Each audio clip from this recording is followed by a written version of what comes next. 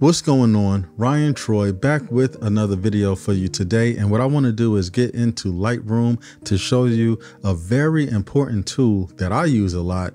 And I feel like a lot of people don't because they don't know the power of it. I am talking about the linear gradient tool. Now I'm going to show you how I was able to take this image and turn it to this image with just the linear gradient. And if you stick around and subscribe to my channel, maybe I'll show you how I even turned it to this image. Let's get to the computer and go ahead on and start working. Okay, so first and foremost, I want to show you what this image looked like straight out of camera. Now, as you can see, very bright on both sides, right? So I don't want to go through the whole editing process. This video is strictly about linear gradients, okay? So boom. I edited it. This is what it came out to. Now I want this side to be more shadowy, right? I want it to be as if I came on this side, the left side with light, and brought some shadow to this side. And we're going to do this really quick and simple with something called a linear gradient. So we're going to go ahead and click this masking tool and then click where it says linear gradient. Okay. Very important. We're going to set our preset to exposure. And I just want to show you, in case if you never used this tool or any tool, let me just show you. Now with this, if you see this middle line going all the way to the right is the full effect of whatever we do. Okay. Now this middle line going all the way to the left is what we call the feather. Okay, so it is the way that we make things blend properly. And I want to give you an example of that, right? Because things could go really wrong. Basically, let's say I do something like this. You see that it doesn't feather right. You can even see it like right up here in the area at the top.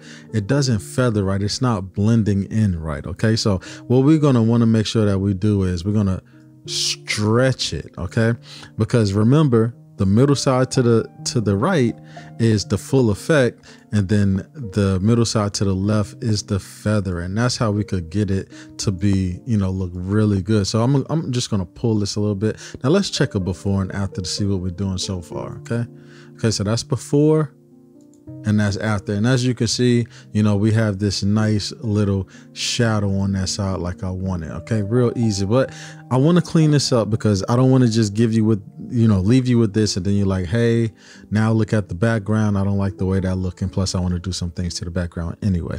So what we're going to do is we're going to create a new mask, and we are going to select background. Okay, select background. And one is, you know, I really wanted this to be a nice gray, so I'm gonna take the saturation of that down, make it a beautiful gray, and probably bump a little exposure up. Okay, yeah, something like that.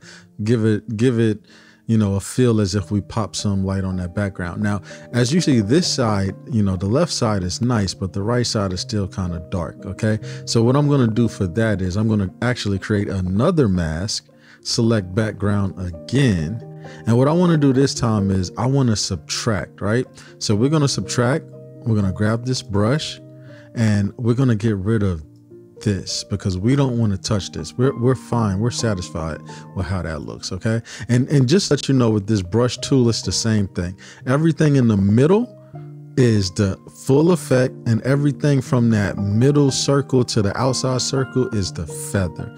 And that's really important what we are about to do. So I'm going to push this up a little bit, right? Because we want to match it. And I think about right here will be matching it. And what we're going to do is we're going to come just with this feather, and we're just going to feather that little area right there to blend it, because that's all we're doing with the feather tool. Now we got it even. You see how it's like an even gray now, and that will be it. Now that's how I will come with this. And now with this, you can even, you know, as you increase or decrease your exposure, we're still keeping that shadow on this side. The shadow will get a little brighter, you know, and it can still get a little darker as well, but it's all on how you would want to do this image. And from there, you could go ahead on, take it to Photoshop and really get in the skin and, you know, essentially make the image look exactly the way I made it look in the end.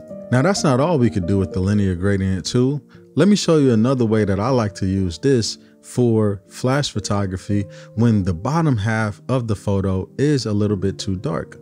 Let's jump back onto the computer. Now, another way that we can use this amazing tool is like this. Now, if you do a lot of off-camera flash photography, you may know what I mean. So let me explain what's going on and exactly what it is that I would even want to fix, right? So as I lit her, as you can tell, all of this area right here was lit good. You can see the white right here and see how defined that is. But if you come down here, this is kind of sort of that drop off area, right? Especially when we shoot with smaller soft boxes and stuff like that. We like the face and then we get this shadow at the bottom. So we're going to do the same thing. Come over here to masking, come over here to linear gradient, switch it on over to exposure, and we're just going to lift this thing up. Okay.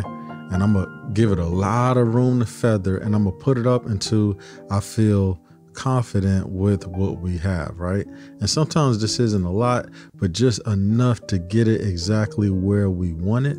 So let me bring this down a little bit, actually, right there, because we wanted to, as you can see what it's doing, we wanted to be able to, okay, I guess we can't see what it's doing. There we go. We wanted to be able to hit this whole area right here. And as it get to the good areas that's already lit properly, we want it to fall off. And then what that gives us is going from something that looks like this to something like that. And it's way more even. And if you wanted to, you could kind of sort of do it with this. I wouldn't really suggest it because I like the way that this looks right now. But if you didn't, you could do it with this, or maybe you want to just use a brush if you wanted, you know, her job to be more white as well.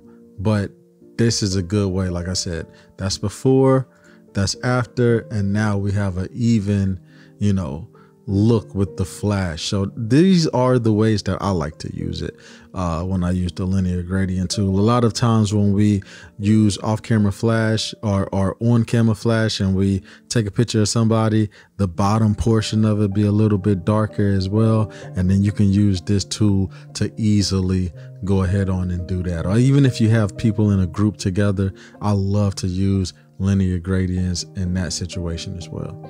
Now, I hope that you enjoyed that, and if so, go ahead on and throw a like on the video and subscribe for future videos like this as well. Until the next time, peace.